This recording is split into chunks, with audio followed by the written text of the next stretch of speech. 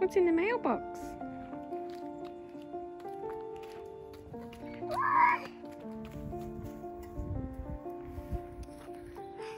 Look.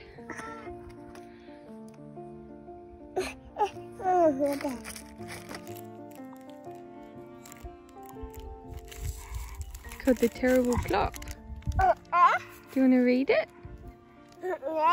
Should we read it? Okay. Let's read it. Yeah. So this month's book is The Terrible Plop. It is such a great book that I know Orlando will enjoy for many years to come. It's got a wonderful storyline about a little brave white rabbit and a scary bear, and children of so many ages enjoy this book. So I'm looking forward to reading it to Orlando today, but also when he's 7 and maybe 10, and he one day might read it to me.